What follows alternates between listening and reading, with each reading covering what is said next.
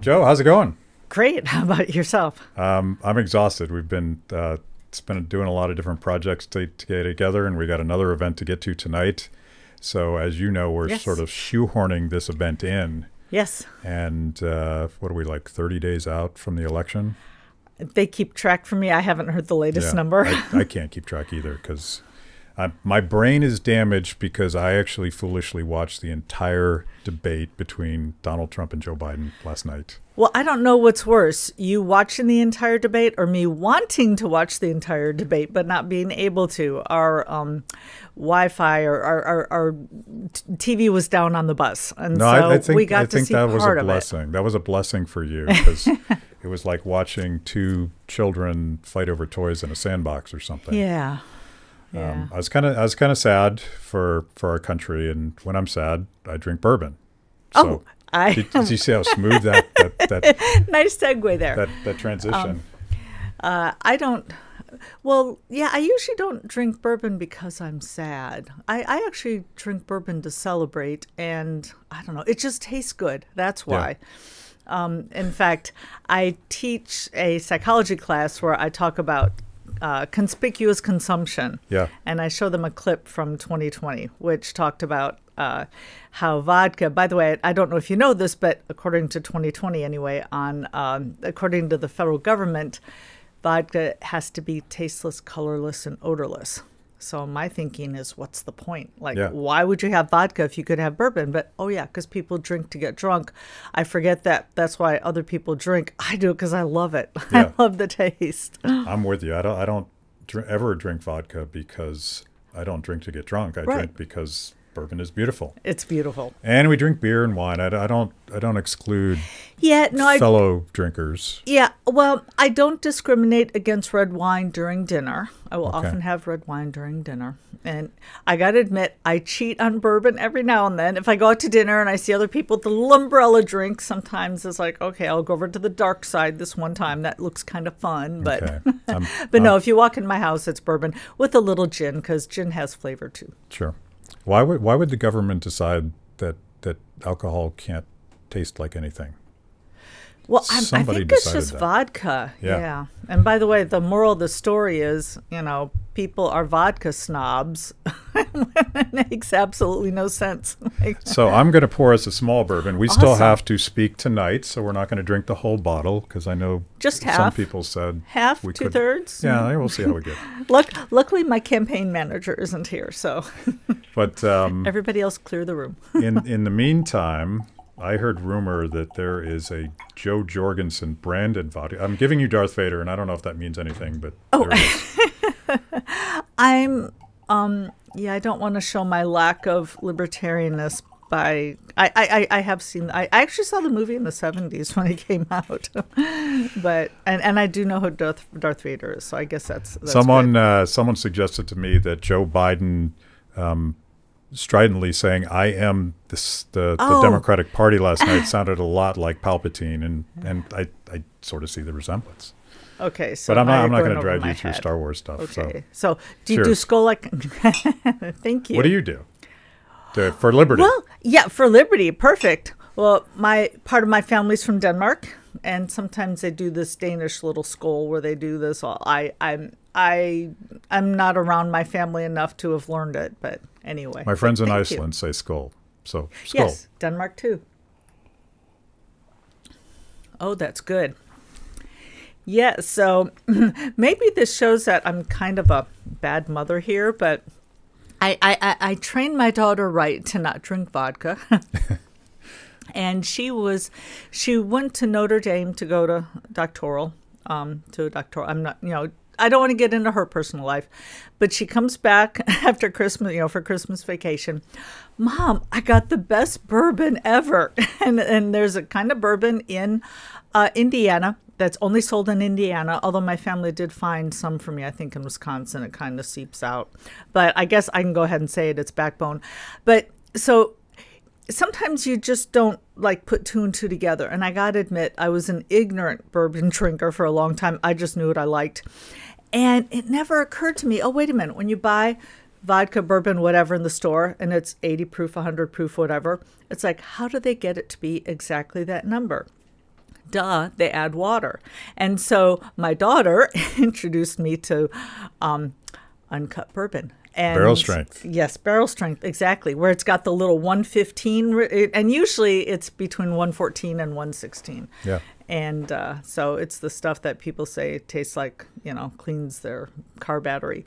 But I love it. And so somebody called them and said, by the way, did you know? And I don't know really the whole story, how it happened. All I know is somebody called them, said, hey, did you know that you're the favorite bourbon? And so they are making a Jo Jorgensen limited edition or something, and it's got my signature on it. So nice. it still says Backbone Bourbon. It doesn't say, Libertarian Bourbon or Jo Jorgensen Bourbon, but it's got my signature. Maybe that's actually a more uplifting accomplishment than having been included in the debate last night. I'm not sure. Maybe. But I do want to talk about the debate, but I want to start with an article that I read in the Washington Post recently, and I don't even remember the name of the article, but it was about the sort of political divide in Rappahannock County, which is just about an hour from Washington, D.C., and you have the Trump-supporting farmers versus the Washington transplants that have come in and set up like cappuccino houses and stuff like that. And they're very offended by the Trump signs.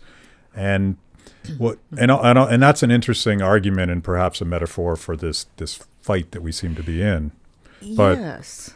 But the thing that shocked me about that article, and this is Washington Post, one of the ladies she interviewed said, I'm voting for Jo Jorgensen. And they spelled your name right, but they identified you as a third-party candidate. They couldn't say the word libertarian. Of course. And it struck me as like an editorial decision not to give your candidacy on all 50 state ballots, any oxygen at all. What's going on there? Yeah, well, we know that the media are mostly Democrats, 92, 96%, whatever poll you look at. And so, of course, they want to keep us out. And what's frustrating is I keep getting pegged as a third-party candidate. And people don't realize that other than the Democrats and Republicans, we are the only party who have been on the ballot in all 50 states in back-to-back presidential elections. And we already had bad ballot access before then. But when they did it, after we were on it again for the second time, then the hoop got a little higher, a little harder to get through. So now it's really hard to get through. And so we keep being put with the other third parties, even though they're only on 20, 30 ballots. And we're consistently on 50 ballots. It's as if they're afraid of something. Like, Gee, what is it about libertarians that make Republicans and Democrats so nervous? Maybe it's because we're the only choice. Yeah. And, we have to have a phony competition there among Democrats and Republicans because, we can't look away from that fight because then we might see that really they're both on the same side. Yeah. There was so much name calling last night. And part of that's sort of Trump style. And I watch him do to Republicans. Joe Biden did the same thing. But like the theme that I heard again and again and again is don't vote for me because I stand for this, this, and this. Vote against that guy because he's awful. And his people, the people who support him are awful. They just want to keep us divided. Oh, yeah. And when I talk to people, I have a lot of people that I meet who say, oh, I'm voting for you, but can you help me convince my friend? So my friend is just afraid that, and then Trump's going to elect it. My friend's afraid that Biden's going to get elected. It's never, oh, my friend really likes Biden. I've never heard, dozens of times, my friend's afraid that whoever's going to get elected. And, there's a myth out there that we tend to draw from one party versus the other. And we draw equally from both. And but most of our votes do come from independents or people who have never voted. Yeah. So. I think most people that vote libertarian show up because they're voting for something. And if you took that choice away from them, they're just going to opt out. And we end up in this cycle of, wow, every election cycle, our choices get worse and worse. The Republican and the Democrat, nobody's wanting to vote for either one of them. And the only solution is to sort of break the duopoly and give somebody something to vote for. Yeah, well, I would say that the Libertarians are voting against something, but it's different than the Democrats and Republicans, because Libertarians are voting against government. And in fact, I think sometimes that our message is almost too negative. You know, get rid of big government, get rid of spending, get rid of, you know, it's always what we're going to get rid of and not what we want. But the problem is we want so little from government that you can't put the benefits in terms of what you're getting from Washington. It's only in what we're getting rid of in Washington. So we've got to go around and think how, okay, what can we provide that's good that we're not giving, that they get by having the right to do it themselves? Yeah, we struggle to explain the beautiful things that happen when people are free, because we don't know exactly how it works. It's sort of that decentralized genius of people. And I look at the tribalism of the Republicans and the Democrats, and, vote for me because those guys, if they get power, they're just awful people. But no one seems to respect the genius of America, which is the power of the people to figure stuff out for themselves. Oh, absolutely. Absolutely. And, just look throughout history. It's not, and in fact, I've been getting a lot of questions about Facebook lately. And, Facebook is so big. What are we going to do? We got to get the government involved. And here's the nice thing about being an old timer is I can remember the olden days and, the Justice Department going after IBM. And I remember people saying IBM is so big, only the government can cut them down. And yet they were at war for 13 years, something like, and they said that there was enough paperwork generated to either go to the moon or go to the moon and back, I forget. Yeah. And yet the Justice Department did not cut them down. What really went after IBM, what finally cut them down was two guys out of their garage, Apple. So again, we've got the free market. We've got people having the freedom to start their own companies, to build their own products, and to do it without any government direction, without central planning. So again, people can do so much better than what the government could ever do. It's kind of like, that's the American ethos, is like, just leave us alone and we'll figure it out. Yes. And none of these guys want to leave us alone anymore. Let's talk about a couple issues that they did manage to touch on a couple things. And I know one issue that you're super passionate about is environmental innovation and sources of energy. If the government would just get out of the way, we could have a greener future, but Washington seems to screw everything up. Yeah, and one of the reasons why it's so frustrating to me is because there's so much misinformation out there. And one of the examples that I've used is, people always point to the corporations as, somebody needs to rein them in. And I've mentioned how, look at the Gulf oil spill. People say, look, you needed government in there because corporations just go in and they just, have oil spills and we're the ones left footing the bill. What they don't realize is that the government is the one that capped the liability, that in a free market, the insurance company would have had a profit motive to actually say, hey, we're going to come out and make inspections because, we don't want to pay a claim. So the free market, the profit motive is going to be what helps the environment the most. And I just learned of a new case, and this is what's so frustrating too. And I guess what's really frustrating is that I know that the government has been one of the biggest problems in pollution, in the environment. And yet the people who care most about the environment, they're the ones going to government. And I just heard an astounding case. This was out of Montana. And there's one. Can I name the organization? Sure. Okay, it's PERC, PERC. Oh, I love those guys. Yes. Okay. I met two wonderful women who told me that there was a forest, beautiful forest. The timber company wanted to come by it, chop down all the trees, and the people around said, you know what? We kind of like the trees there. We'll put in a bid and we'll see if we can, outbid the timber company. And they were shocked to find out that they did indeed outbid the timber company. And then they were like, uh-oh, now what? We got to raise the money. How are we going to raise the money? They actually raised the money in 2 weeks, which, by the way, doesn't surprise me at all because there are a lot of individuals, as you point out, individuals who care about the environment. Now, here's where the story turns ugly. They won, they raised the money, they got to keep the forest.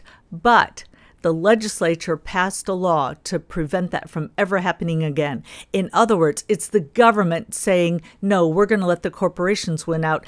And yet these people who are for the Green Party, who are, for bigger government, they're turning to the very government that's hurting them. So I think that's why I'm so passionate, because it's like, why do you go to, your torturer for help? Yeah.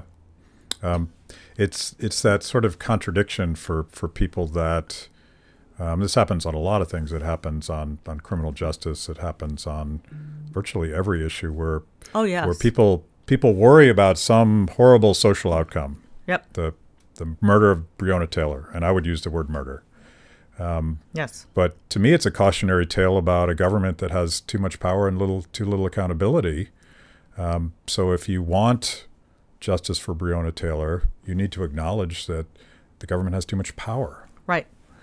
And yet the Black Lives Matter, the national organization, is Marxist, and they're asking for more government. And it's like, don't you realize they're the ones who caused it? And I think maybe when I was on your show before, I mentioned how Rosa Parks, that was a government-run, government-owned bus. Why are you turning to the very people who caused it? Yeah.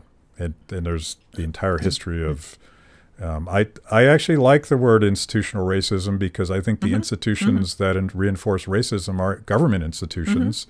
And I think we should turn it back on them, because that contradiction between people that passionately believe that Black Lives Matter and therefore say we need to strengthen the size and scope of government. Right.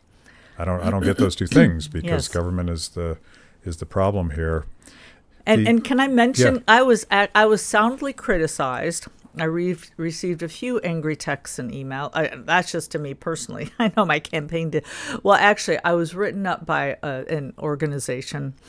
I pointed out how, and you may have heard of this instance, where there is a woman working for a large company who on her personal Facebook put "All Lives Matter." And the company said that they thought that was tone deaf and that's not the image that they want for the company. And so they fired her. Yeah. And keep in mind, that's her personal Facebook. She wasn't discriminating against an employee, a supervisor, customer, anybody like that. And I pointed out see, this is how the free market works. You've got a company who's very sensitive about that, and they're going to respond because they've got the profit motive. Now, a lot of people are saying, yeah, but she shouldn't have been fired. Well, okay, if you believe that, then don't buy the product. And by the way, so many libertarians, a lot of libertarians, maybe because we don't have a libertarian enclave right now, I think they mistakenly have the idea that the free market is always going to give them what they want. Well, you know what? Sometimes the free market doesn't agree with you. Right. And sometimes the free market gives you the wrong answer. But wouldn't you rather have the free market coming up with a decision than, an elite few in Washington? So the way the free market would work is then you don't shop from the company and then they go away. But it just shows that individuals care, it shows that companies care, and it shows that the federal government doesn't care. And that's a message that I've trying to spread. Yeah, it's such a frustrating debate, and you saw it in the presidential debate last night, because Joe Biden immediately wanted to call Donald Trump a racist, and then Donald Trump yelled back at him. and Justin Amash, I think, has been pretty good on this, because he's talked about all of I don't know if he uses these words, but both sides are virtue signaling to their bases about, is it Blue Lives Matter? Is it Black Lives Matter? Is it the mask? Yeah. All of that stuff is in lieu of actually fixing the problem. That's a good point. And libertarians have been talking about reining in abuses of police power for a long time. We've been talking about fixing the criminal justice system, and no one's doing it. They're just yelling, and unfortunately burning and looting and all the things that are happening, none of which leads to solutions. Yeah, in fact, that you bring up an excellent point. When I was in Florida a few months ago, I saw a Joe Biden ad where it shows him deliberately put, like not just talking with a mask on. We want to make sure that you got the point. He's wearing a mask. And I swear that they showed him putting on a mask like 3 times. It was ridiculous. It was like a mask here. And I hadn't thought about that, but that's absolutely right. It's like, hey, this mask represents I can fix COVID. Yeah.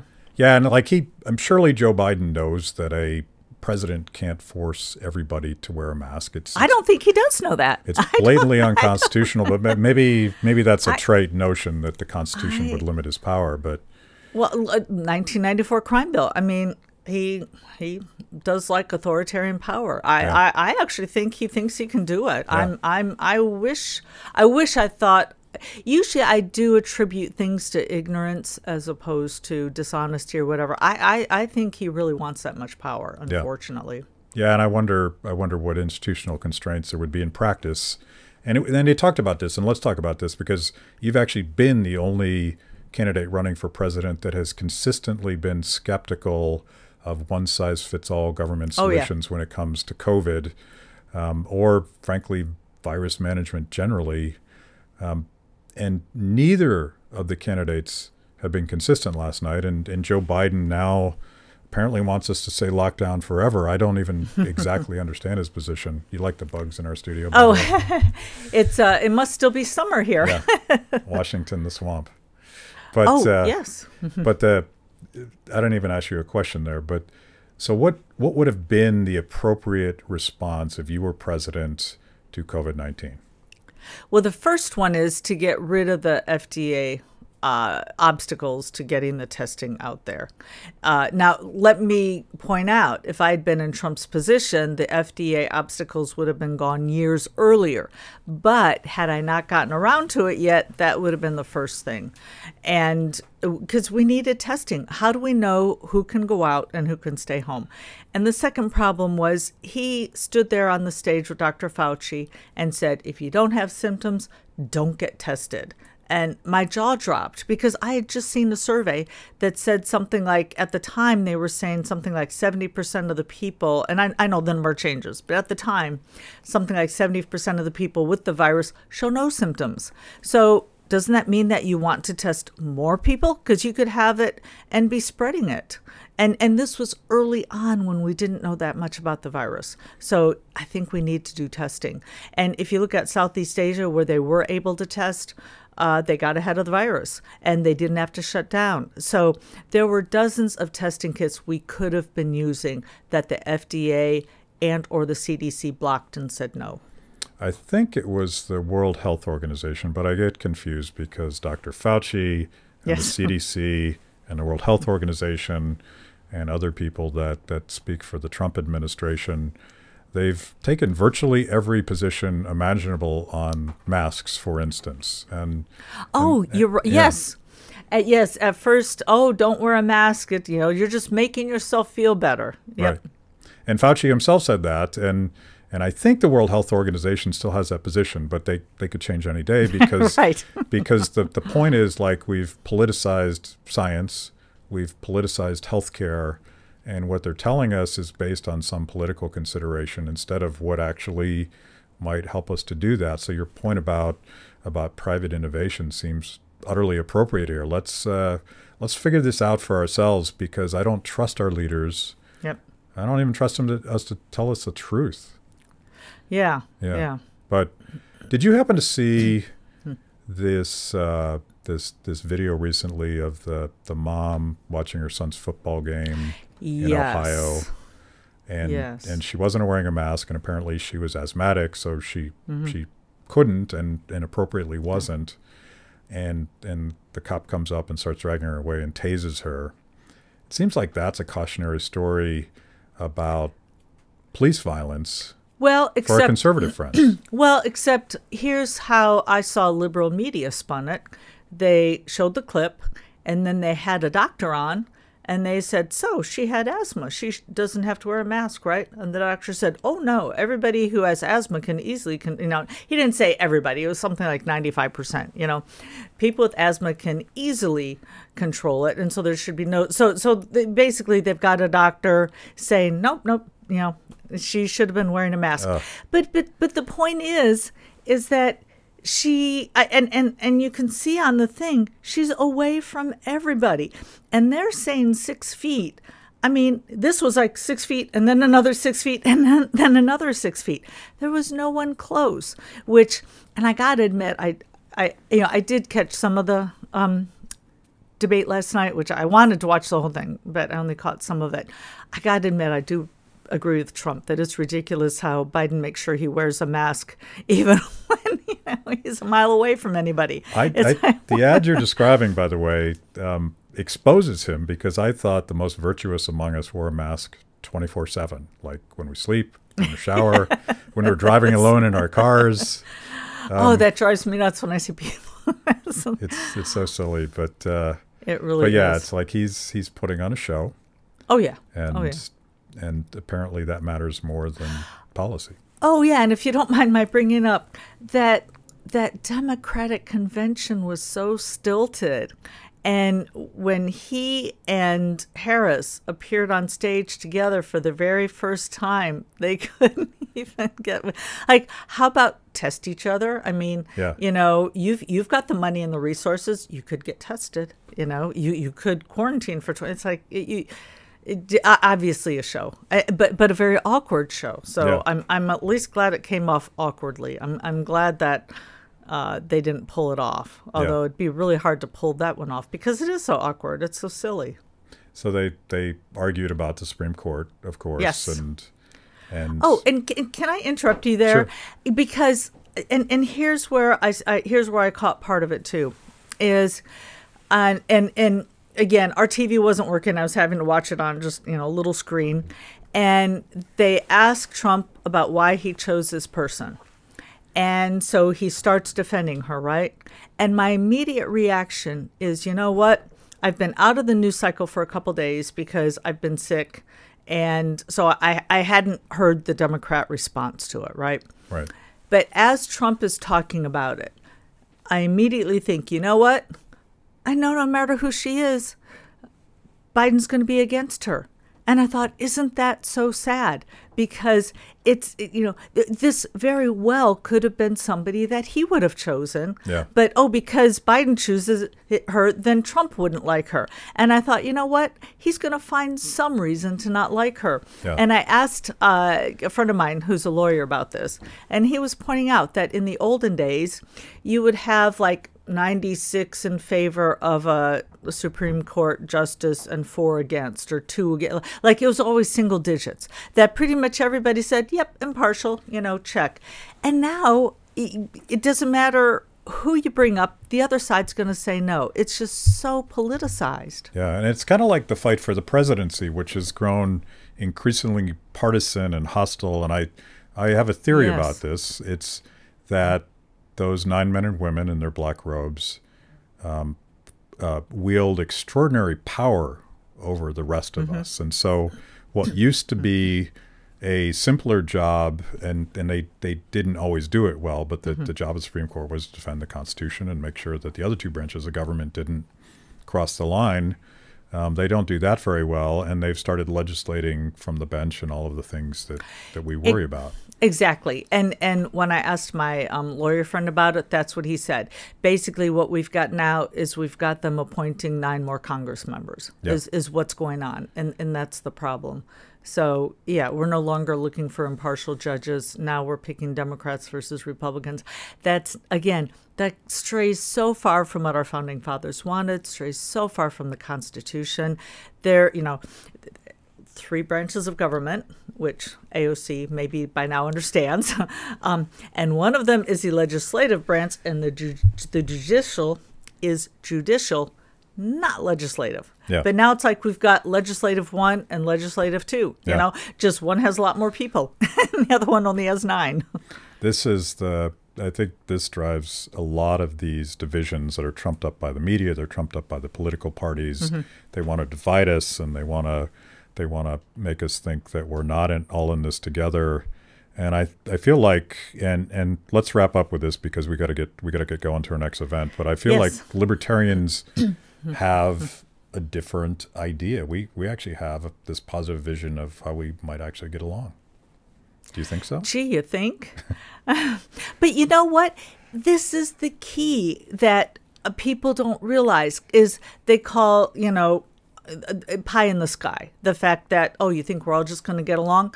No. I mean, Bill Gates and Steve Jobs hated each other. And that's why we've got such awesome cell phones and awesome computers, because they were trying to outdo each other. It's like we don't have to get along. We just have to be able to, be civilized and then have police, courts, and military to basically have the rules. So we don't have to like each other. In fact, competition even helps if we hate each other a little bit.